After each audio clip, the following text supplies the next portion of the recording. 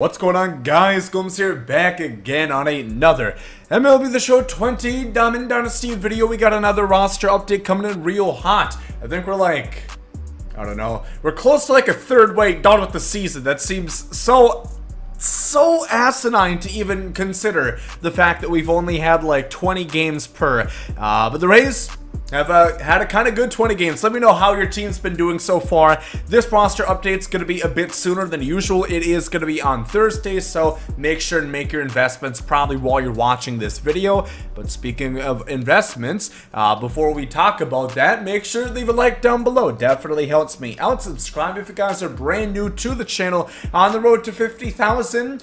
We're going to have some 99 Tatis gameplay tomorrow. Pretty crazy shit going on right there. So, as always, we're going to talk about 10 guys that are actually going to make you stubs. Some guys that I think are going to go up in the roster update. You buy the ones that I say. Once they hopefully go diamond or gold, then you're going to make a ton in investments. So, let's start things off. We're going to look at the New York Yankees. Had a lot of good players this year so far, but we're going to be looking at Luke Voit for another potential gold. So he's a 78 right now. I think he just went up +1 last update against righties this year so far. Now that we've had at least a good chunk, you know, some players are starting to hit the 100 plate appearances, which is nice.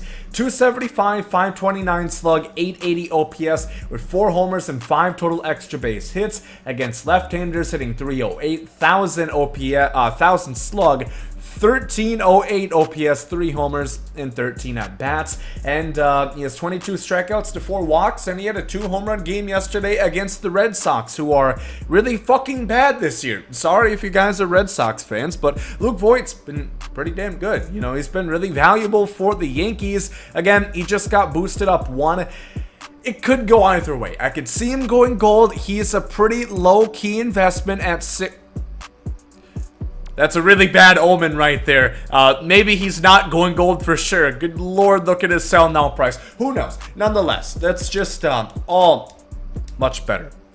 Pretty low-key investment. Not going for too much. I'm going to say a 79. We're going to see he could go gold. This is going to be my first lock of the week. Brandon Lowe, otherwise known as the 3rd leader in OPS in the entire major leagues this year. Brandon Lowe is probably the most underrated player in baseball right now, and I say that with no bias and no smirk on my face. I'm completely serious. Against righties, he's hitting 309, 618 slug, 985 OPS with 3 homers, 9 extra base hits. Lefties, 400,000 slug, 1,483 OPS with 4 homers and 7 extra base hits. He does strike out still 22 times, but that is a lot better than 28 vision would go to show. He doesn't walk near the likes of Aaron Judge or Joey Gallo, so I don't know why they're smudging his name in the dirt like that. But like I said, only Jesse Winker and Bryce Harper are higher in OPS.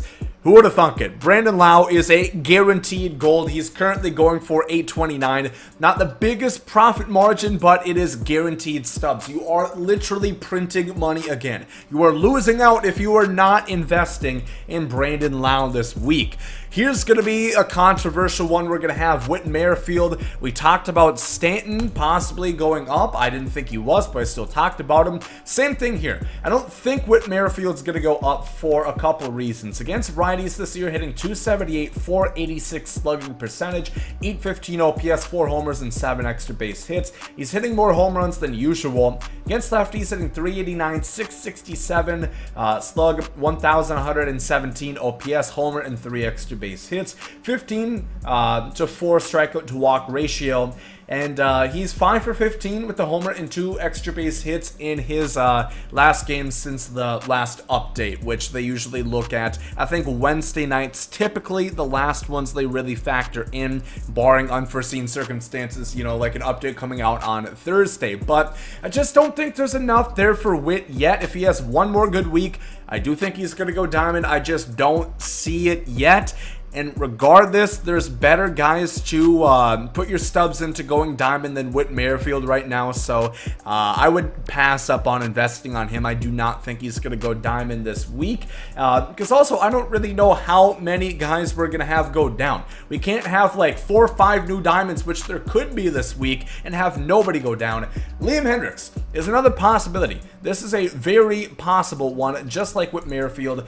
He's been the best closer this year. He's finally broke the ace trend. One of the only relievers that have actually stood the test of 2 fucking years and actually been consistent. Although Blake Trinan's kind of bouncing back. 1.59 ERA, 0.88 whip, 175 opponent batting average, 17 strikeouts, 3 walks given up, 11 in a third inning pitched, 7 for 8 on save opportunities, and in his last 3 appearances, 5 strikeouts and 0 hits allowed. I think he had 1 walk, so just 1 base runner out of his last 3 games. The thing with Liam Hendriks is usually they take a lot for closers to go diamond. I think there's absolutely enough for one of the few Aussies in baseball to go diamond. He had a fantastic year last year, and this year he's probably even better. Like I said, he's definitely, him and Kenley have been the best relievers, the best closing pitchers, alongside Zack Britton. He's in the mix as well. I don't know. This is tough. It's closer than Whit Merrifield. My gut decision is no, since he didn't get upgraded last time. But again, the A's are one of the best teams in baseball. I could definitely see it. He's only going for 3.4. It's tough. Fuck it. He's going up. Fuck it. I'm going to say yes. I'm going to say Liam Hendriks is going diamond. I really want to see that happen because he deserves it. Another guy who deserves it is going to be Zack Greinke. This one, I think, is one of my most confident picks for diamond this year. Or this update rather, but they always seem to shaft Zack Greinke. I don't really get it. It took him so long to go diamond last year. Hopefully that's not going to be the case this year. He just threw a gem tonight. 8 innings pitched, no earned, 7 strikeouts, 3 hits, and no walks given up against the Rockies. Unfortunately, the Astros suck ass. He didn't get the win. They had like 3 hits up until he got taken out, went into extras. But Greinke on the year, 1.84 ERA, 0.89 whip, 208 opponent batting average, still really elite stuff. 25 strikeouts for Greinke, that's pretty good. 4 walks given up, only 1 home run, which might be the kicker. That might be really all he needs. It's not going to affect gameplay, but nobody's going to use an 85 Greinke anyway. Nobody that would use the 84 would suddenly care about getting a +1 for some, minimal stats. I think he's going to go diamond. I'm pretty confident in this pick. He's going for 4.1. Nobody, when I first was orchestrating my predictions, was really investing. It was at like 3 something. Now, I don't know, I guess people caught wind of the Rocky Astro game today. Moving on to the Braves, this is going to be my second lock of the week. We got Max Fried, who has been, kind of quietly the replacement for Mike Soroka after he went down with that terrible injury. 1.24 ERA, 0.90 whip, 173 opponent batting average, 28 strikeouts, 9 walks. That's a little much, but no home runs in 29 innings pitched. Last outing, 6 1/3, no earned, 7 strikeouts, 4 hits, and 3 walks given up. Again, he's been moving up a lot in overall this year, but kind of like we've seen with guys like Mike Yastrzemski, that really shouldn't matter because they're that damn good. We saw Dylan Bundy get a +5 up to gold. Max Fried has been just as good, if not even a little bit better than Dylan Bundy, so he really should get gold as well. Going for 800, again, same thing as Lau, very confident, and it is, it's a free 200 stubs if you're going to get in on Fried and do the quick sell once he does go up to gold. This is going to be a bit of a weird one. I'm talking about Robinson Cano. We typically don't mention 37-year-olds in roster update predictions, especially because we don't do downgrades, but Cano is hitting like over 400 somehow. 457 against right-handers with a 743 slug, 1,230 OPS. He hit 2 home runs last night, 3 homers against righties on the year. Lefties hitting 313, 625 slug, 978 OPS. And he's 5 for 12 with 2 homers and 3 extra base hits in the last game since the update. So Cano should go gold. Everything is there. He's had a really good year. I know he's not been good last year. It was a really yikes year. I think he probably should get silver defense anyway. He should have at least 70 fielding. Cano, I think he is going to go up to gold. And again, you know, I'm not as confident as I was for Lau and Freed, but he should go up there, so that's another guy you can invest in. Moving on to the Phillies. Here's another guy who I think is going to go diamond. Like I said, there's just so many candidates this week that are so well deserving, and there's just no way they're going to upgrade 5 diamonds, and the only one I can really see maybe getting downgraded is Lindor, but I feel like that's so shitty because everybody knows Lindor is so goddamn good. I don't think that's going to happen, especially since he just got pegged down 1 last time.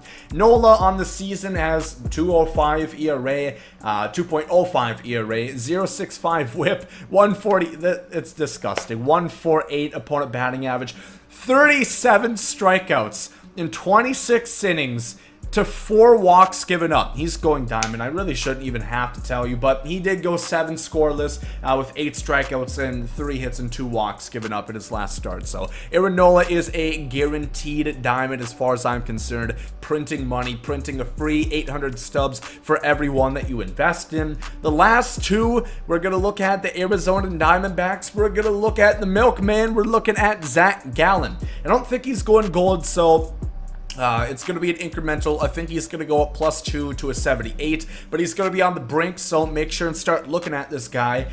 Zack Gallen's been really good. 2.04, 2.4 ERA, 1.03 whip, 211 opponent batting average, 36 strikeouts, 8 walks, 30 innings pitched, 7 innings of 1-run ball, 8 strikeouts, 3 hits and a walk in his last outing. Been really good. Him and Merrill Kelly have been kind of carrying since Bumgarner's been dog shit for the Diamondbacks so far this year. One of the worst starting pitchers in baseball this season. Gallen, I'm going to say a +2 to a 78. And then we're returning on an investment. That's going to be AJ Pollock. They didn't upgrade him last time. Well, he proved them wrong. He did even better.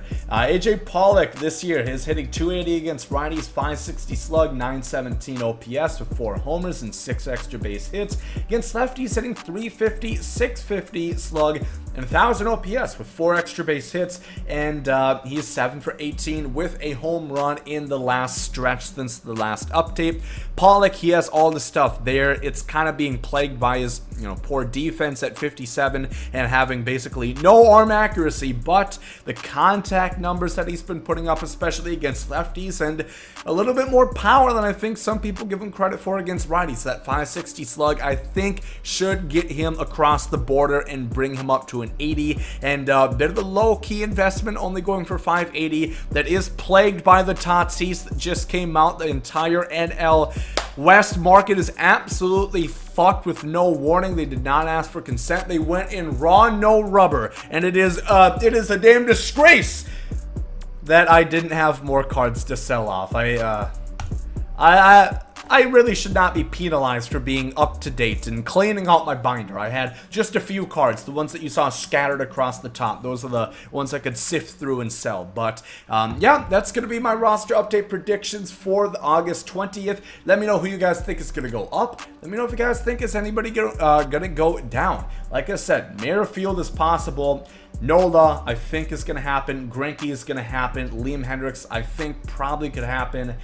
There's just so many candidates. It's really exciting baseball right now. If you guys enjoyed this video, make sure to leave a like down below. Thank you all for watching. Hope you guys have a great day. There comes out. Yeet.